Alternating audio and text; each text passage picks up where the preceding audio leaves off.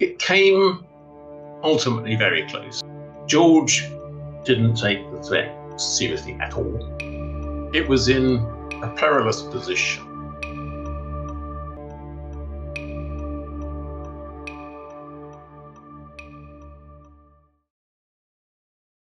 I don't think Tom Hicks or George Gillette really took just how perilous seriously.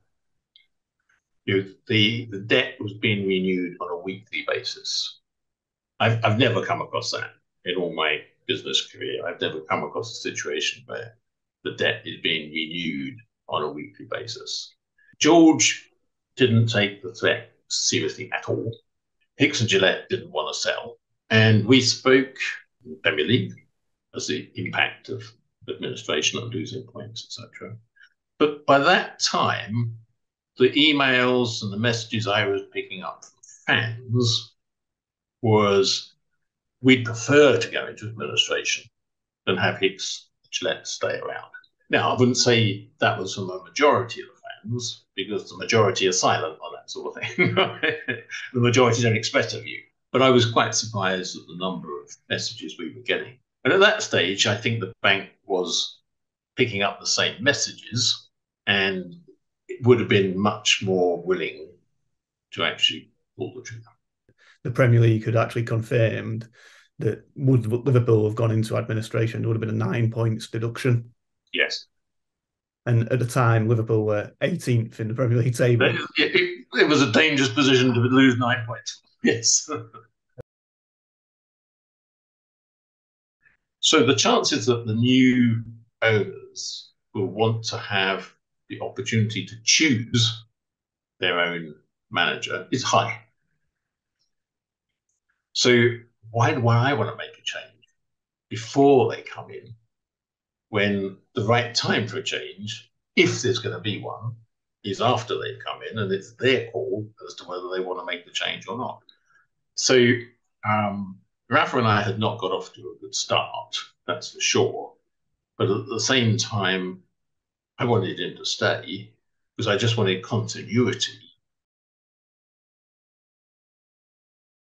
They brought in, I think, a stable team that's the behind the scenes piece, the executive piece. I think there's a stability there, which is good. They've rebuilt Anfield. Well, they're still in the process of rebuilding Anfield, but to me, the Hicks and Gillette project was a brand new stadium. I kind of think of it as an Emirates Stadium nearby. The plan was to share it with Everton. One of the things I liked about John Henry was this is Anfield. So one of the great attractions of the Premier League is that you've got Titans playing each other every week and no certainty as to who's going to win the league.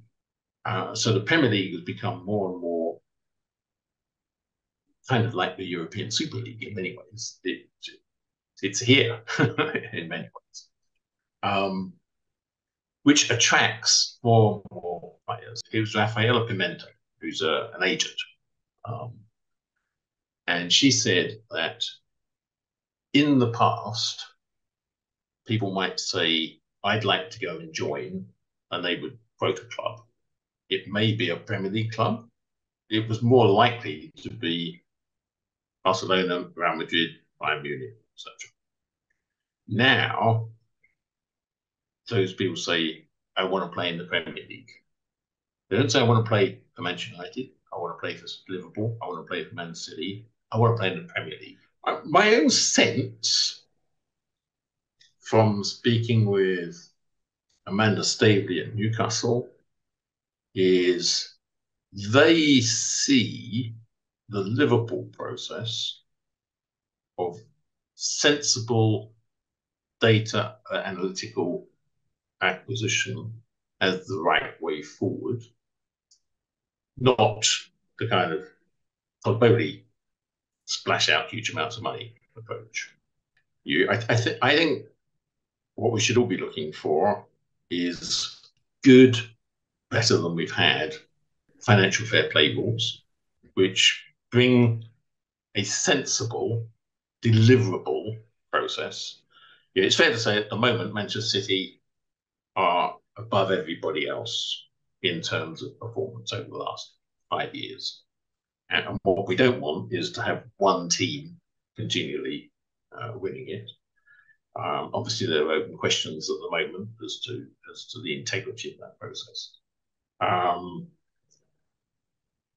But the Premier League is a stronger place for having Manchester City in it